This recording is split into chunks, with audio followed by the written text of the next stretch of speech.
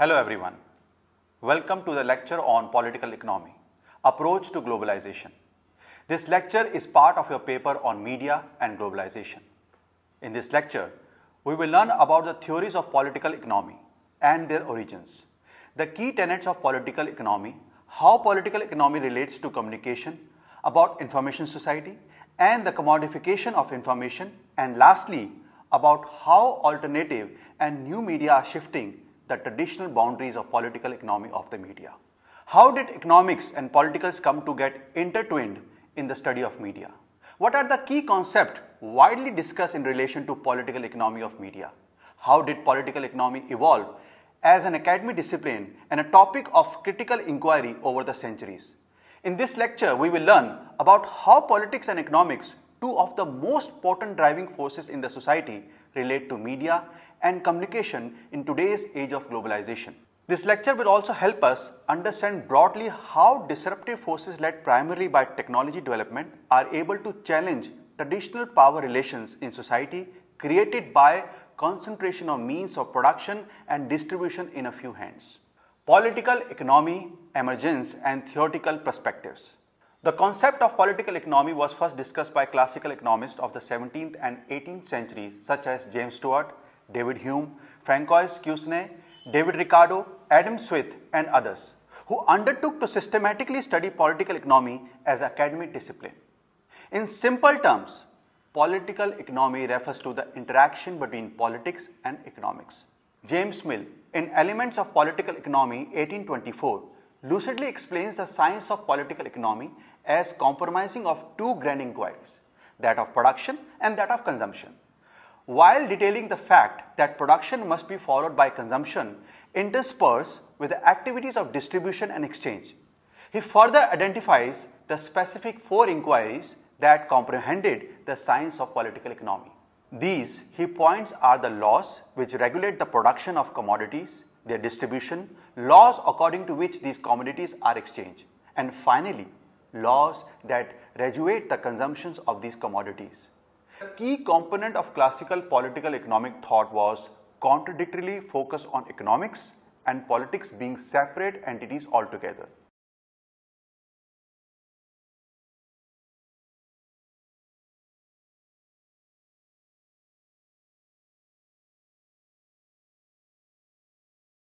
According to classical political economists, the economy was not or did not need to be political.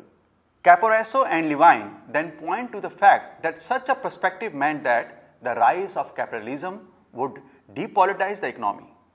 They also deduce that this view of classical theorists led the term political economy to be displaced by the term economics. Following the skepticism accompanying the classical perspective of political economy, Karl Marx advanced arguments to link political agendas to economic forces, even though he did not diverge substantially from the classical idea of economics as an entity separate from politics. Marx fundamentally postulated that differences in social class are a casual factor of political conflict, that the elimination of the marketplace and of division between social class will automatically cause political conflicts to disappear.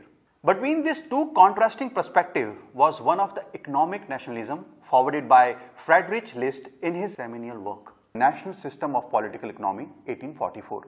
In this approach, List refuted classical liberalism or the classical economist stance by stating that individuals were not mere producers and consumers but were citizens of states or members of nations. Therefore, the goal of economic policy could not be limited to wealth maximization but must also include the development of the nation's culture and power. To summarize, Gilpin postulates that the differences in opinion among early and contemporary scholars about the interaction between politics and economics can be classified into three distinct and different ideologies of political economy. First, from the stables of economists such as Smith and Ricardo, was liberalist. This stance emerged from orthodox economics and as a reaction of materialism, separating economics from politics as distinct spheres, and argue that markets, in the interest of efficiency, growth and consumer choice, should be free from political interference. Economic nationalism or mercantilism, the second distinct ideology governing scholarship on political economy, advocated that politics should be held at a higher level than economics, that the market should take a place subordinate to state building, with politics as important determinants of economic relations. The last, the Marxist line of thought, posited that class struggle driven by inequalities in the distribution of wealth led to political conflict, that economics is the key driver of politics, and that with equalization of classes in society and dissolution of the marketplace, all political conflict will cease to exist. Modern political economy, or political economy as we know it today, derives its postulates from all three ideological perspectives and forms its own definition, which Frieden succinctly states is simply a system of rational self-interested actors combining within or outside institutional settings to affect social outcomes. He further emphasizes that individuals in the modern setting can be assumed to act rationally to maximize their utility within constraints. Modern political economy provides a broader framework for understanding complex international and national issues and events, and comprises several areas of study. Politics of economic relation, domestic political and economic issues, the comparative study of political and economic system, and international political economy. The emergence of international political economy, the author state, mark the return of political economy to its roots as a holistic study of individual states, markets, and the society. Political economy of the media development. Following the brief introduction of the theoretical development of political economy over the past few centuries, let us now move on to the study of political economy of the media. The emergence of the mass media in the 20th century catapulted the study of the political economy of the media. Communication as a subject did not classically invite a political approach for its study, and communication researchers and scholars in the early to mid-20th century were mostly focused on studying media effects on audiences. The economics of the media were not a focus area of communication scholars of the time, and they paid little attention to the economic context of production, distribution, and consumption of media. Boyd Barrett, 1995, writes that the term political economy as associated with the media is primarily critical in nature.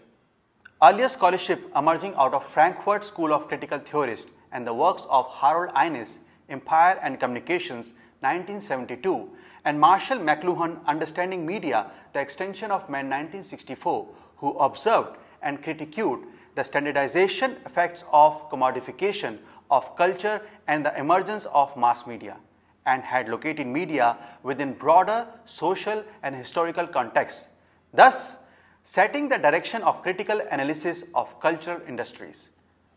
But this tradition of critical analysis of mass media was slowly diluted in the following years by empiricists who insisted on experimental approaches to social science research.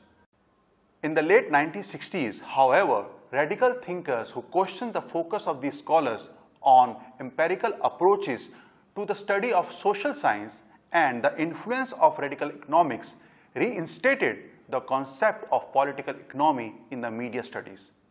Herbert Schiller's 1969 work Mass Communication and American Empire, for example, recalls Boyd Barrett reinforced the radicalization potential of political economy, in this case applied to international communication at a time when much of the work in this particular field was addressed to the modernizing potential of the media in the third world countries, with little or no reference to the question of media ownership, control, nor even to content, and still less to broader issues of dominance and dependency state aid, superpower conflict, and media commercialization.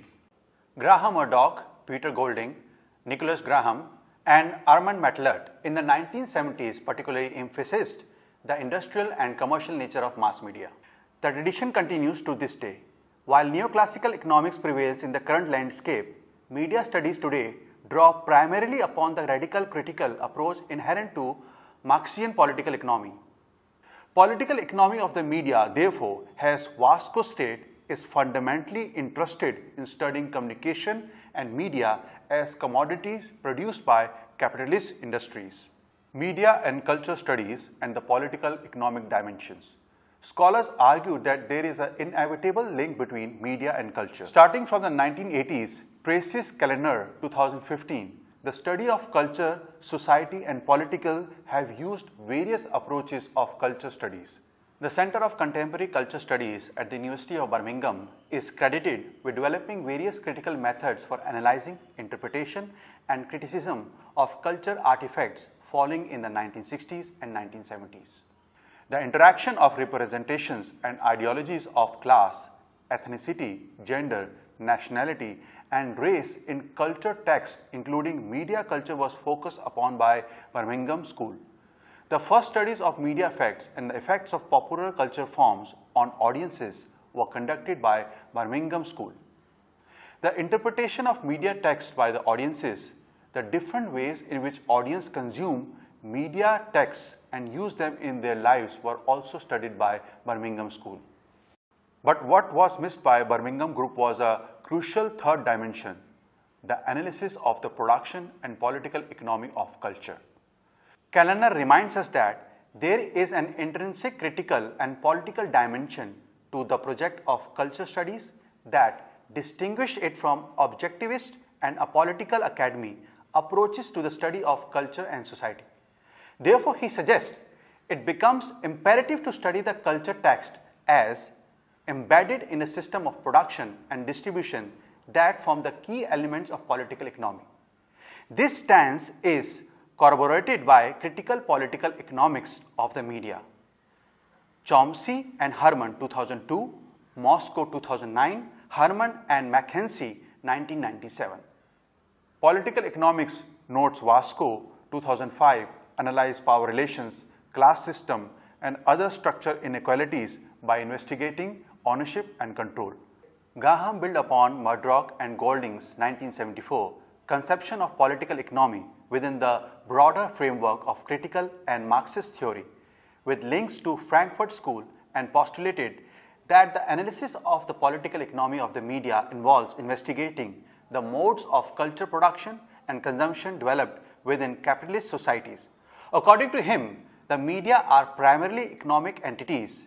They play an economic role by creating surplus value of producing commodities and an indirect one via advertising in the creation of surplus value within other sectors of commodity production. Finally, political economics, as Golding and Murdoch explained, go beyond technical issues of efficiency to engage with basic moral questions of justice, equity and public good. 2000. Political economy of the media in the information age. Political economy as it applies to the media has historically found itself divided into two distinct approaches of study.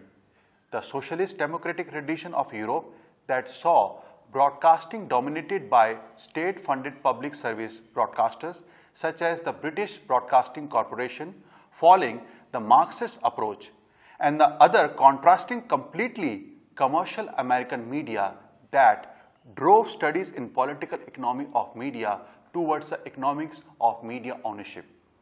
In the recent years, however, globally, the role of public service media has gradually lessened. Commercial media provides much of the content. Therefore, in today's era of globalization, a lot of scholarship regarding the political economy of the media has focused on the commodification of information and media artifacts, which are produced and distributed for profit by commercial organizations in the capitalistic setup. Vasco reiterates that communication and information as crucial components of the marketization process have also developed as significant industries. In many countries, public media institutions have been privatized, along with other public institutions, opening additional markets for growing transnational media and entertainment conglomerates. While the internet and new media distribute culture to a far wider global audience today, a phenomenon not witnessed earlier in the history of mass media. Media conglomerates and institutions such as the state continue to act as hegemonic forces in the production and distribution of culture. This is, however, not to suggest that the power of audiences themselves as producers of media content may be completely overlooked. In the age of new media and social networking, it is also possible for consumers to become producers of their own media content and form, including oppositional voices and resistances.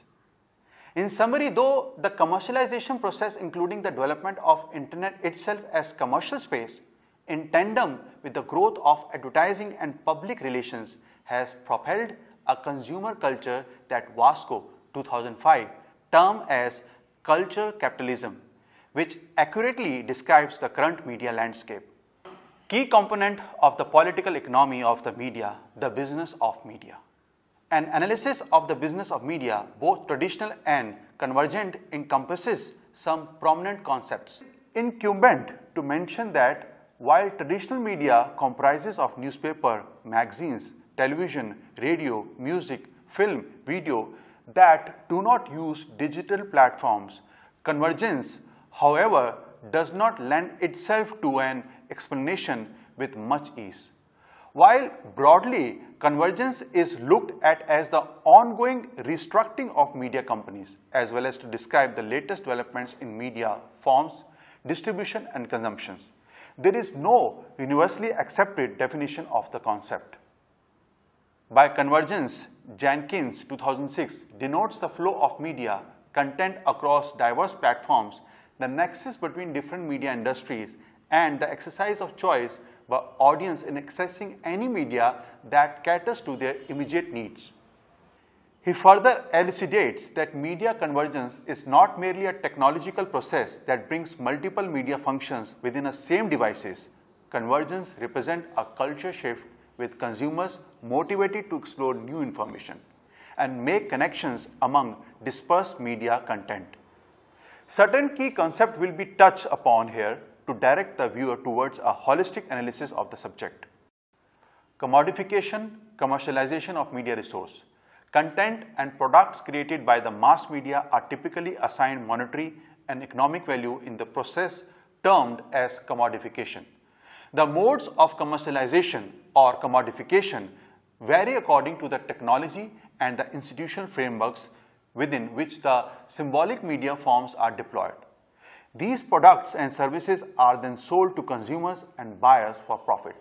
Examples of commodification include producing multiple copies of printed media artifacts such as books, selling advertising space in the newspaper and magazines, selling radio and television airtime to the advertisers, providing broadcast and internet services for license and subscription fees, etc.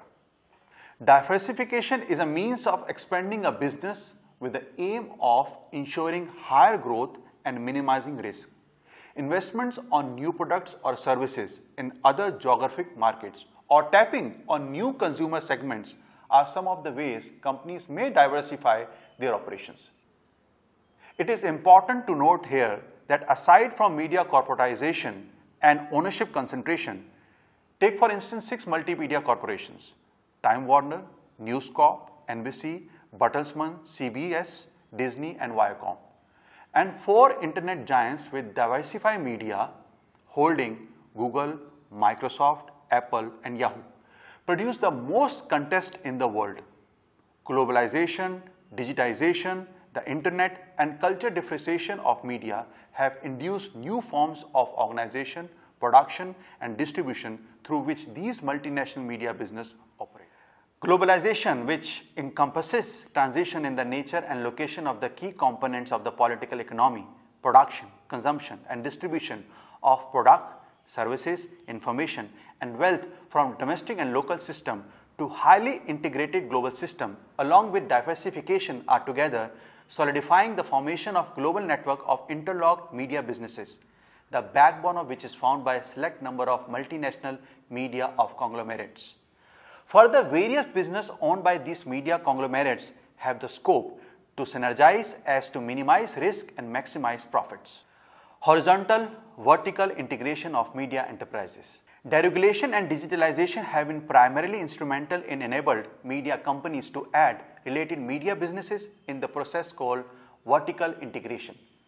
Vertical integration has advantages such as lower transaction costs, supply assurance of critical materials, improved coordination of production, and inventory schedule between stages, greater scope of innovations given possible participation in relevant production and distribution activities which are rife with possibilities of change, thus further facilitating adequate coordination of marketing and technical, and finally higher entry barriers because more financial and managerial resources are required to enter a vertically integrated company or compete with it.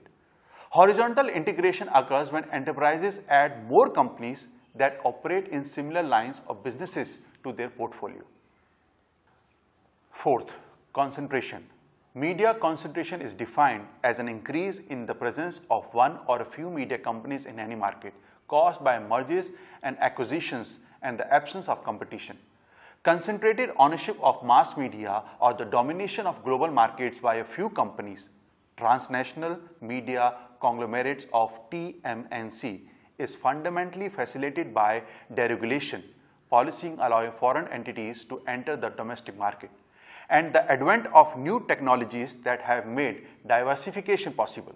The implications of media concentration by way of risk to media diversity, loss of editorial freedom, and homogenization of culture content is largely significant in media markets where the plurality of news, information, and entertainment has profound and largely positive roles in democratization and informed citizenships and the facilitation of culture growth.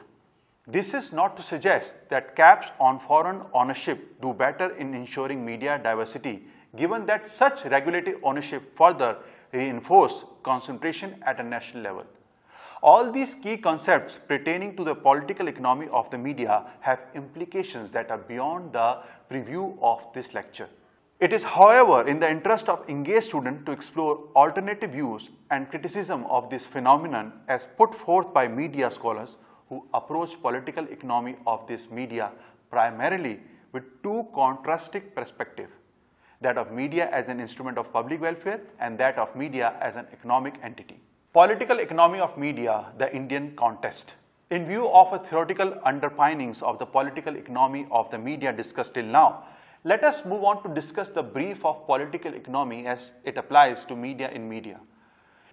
India economic crisis as an aftermath of 1991 Gulf War and its falling bailout from the International Monetary Fund in view of its declining investor confidence in the global fiscal market pushed for a large-scale structure reform program in India. Changes in the global political economy further influenced India towards economic liberalization, with the country realizing the urgency and the importance of modern efficient telecommunication system as vital to the success of overall reform program. This led to the opening up of telecommunication sector to private capital and multinational corporations and the loosening of government's monopolistic tight hold on the sector. Thomas explains that memo changes in the Indian media landscape brought about this deregulation, economic liberalization, globalization, and privatization, making documenting the political economy of media or communication in India today a challenging task.